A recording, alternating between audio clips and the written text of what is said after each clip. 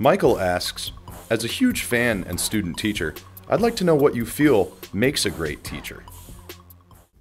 I think what makes a great teacher is one that doesn't impose what they want the student to learn, but the person that actually audits the student and understands where to point them.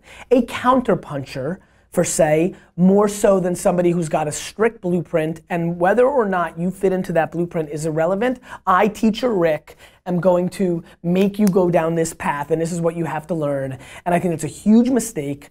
It's my biggest problem with curriculum in traditional schooling. It does not account for the creative, the over smart, the slightly different, and what it's trying to do is create an 80% of these type of output workers, and the 20% either pro or con get kind of left along the way.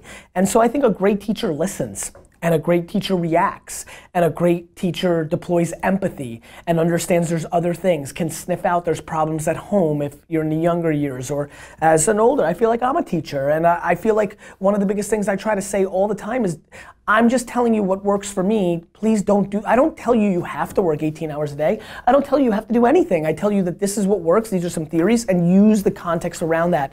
I think teachers need a lot more listening skills and adjustment to the reality versus how they were taught or what they're trying to accomplish by year's end. By year's end, these 23 students are gonna know how to do multiplication. Like, it's so tactical. It doesn't feel like a teacher at all. And I question and I push and I prod and I poke and I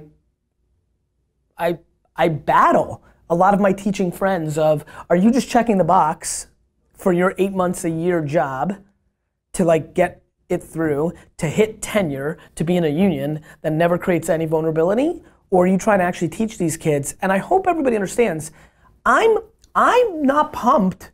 I'm not cynical against teachers. I don't think teachers, I think a lot of times, sometimes people when they hear micro answers from me, think like I'm tough on teachers or this and that nature. I'm mad at the game. I wish teachers would got paid $400,000 a year. I mean, I send my kids to private school. I spend a lot of money. Like teachers, like I don't like the system that a lot of people K through 12 have to play within. And I think a lot of those talented teachers could be doing unbelievable things. And I'm so excited. Show the computer. I'm so actually not that computer by the time it actually happens. I'm so excited, actually it's probably gonna be contact lenses. I'm so excited for this because so many of the great teachers in the world won't have to play within the confines of the politics of the traditional school system and will teach, be way more profitable and make much bigger, and this is the big one, make a much bigger impact on their students' lives.